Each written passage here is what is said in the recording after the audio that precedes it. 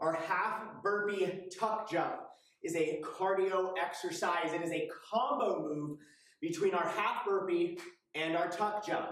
So if you want a little more in-depth detail of each of those, go ahead and go search and watch our half burpee demonstration video as well as our tuck jump demonstration video. I will touch a little bit on the basics of those, but those two videos are going to be a lot more in-depth if you have not done them before. Starting position for this, feet in a kind of normal relaxed position about hip distance apart. We're going to set the hands on down right below our shoulders, about shoulder width apart, in front of those feet. We're going to hop on out to a high plank, keeping those abs nice and tight. We're going to hop back in with those feet about shoulder width distance apart or just outside. And then we're going to rock back onto those heels. We're going to explode on up.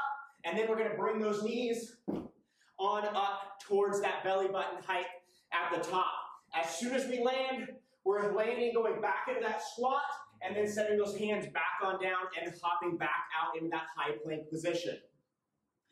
Biggest mistakes made on this exercise is going to be, one, not keeping the abs nice and tight when we're hopping out. Instead, setting those hands on down, hopping out, relaxing them, and that low back absorbing that force. Keep those abs nice and tight when you hop on out to that high plank position so that those abs are what's doing the work. Another common mistake when we're hopping in is not hopping in with those feet wide so that you can rock back on those heels. Instead, hopping in with those feet narrow to where we're now just on the balls of the feet, and it's hard to sit back into that.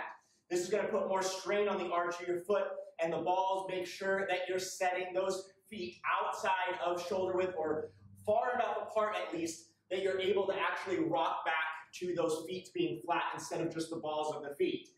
Last thing here, biggest mistake made in the top portion of that movement is going to be landing harshly and making the joints absorb that force. So what that's going to look like, hopping up like this, and then you can feel that impact in the floor. Remember, any sort of plyometric move to where we leave the floor and land again, we want to land and go right back down into that squat or that lunge or whatever we're doing so that the muscles are absorbing and slowing that momentum, not the joints. So make sure when you hop and you do that tuck, you're landing softly and going right back down into that squat so that the muscles are going to be doing the work.